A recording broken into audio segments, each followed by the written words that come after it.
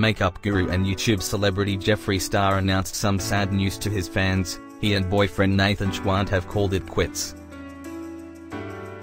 Star made the announcement Saturday on Twitter, apologizing for the silence and saying he's been trying to heal.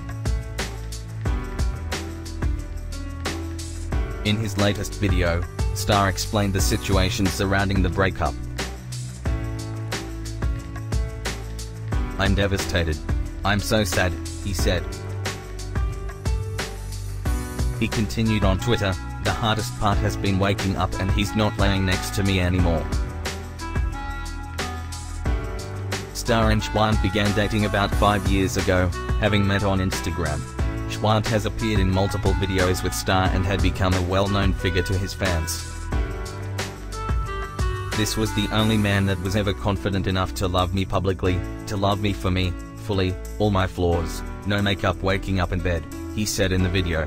"He never cared about any of it, and he just loved me for me. And no man has ever had those feelings, I don't think, for me.